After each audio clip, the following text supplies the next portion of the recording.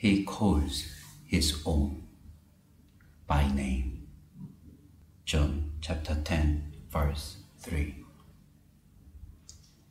When I have sadly misunderstood him. See John chapter 20, verse 11 to 18. It is possible to know all about doctrine and still not know Jesus.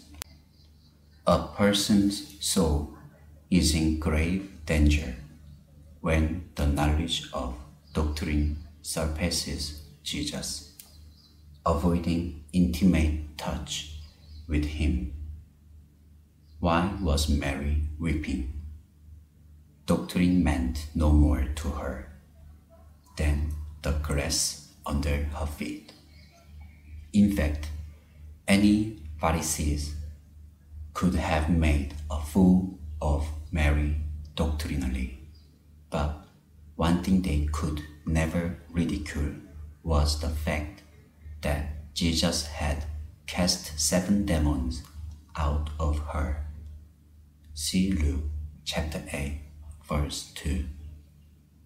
Yet his blessings were nothing to her in comparison with knowing Jesus himself. She turned around and saw Jesus standing there and did not know that it was Jesus. Jesus said to her, Mary. John chapter 20, verse 14 and 16. Once he called Mary by her name. She immediately knew that she had a personal history with the one who spoke. She turned and said to him, Rabboni. When I have stubbornly doubted. See John chapter 20, verse 24 to 29. Have I been doubting something about Jesus? Maybe an experience to which others testify, but which I have not yet experienced. The other disciples said to Thomas, We have seen the Lord. But Thomas doubted, saying, Unless I see, I will not believe. Thomas needed the personal touch of Jesus.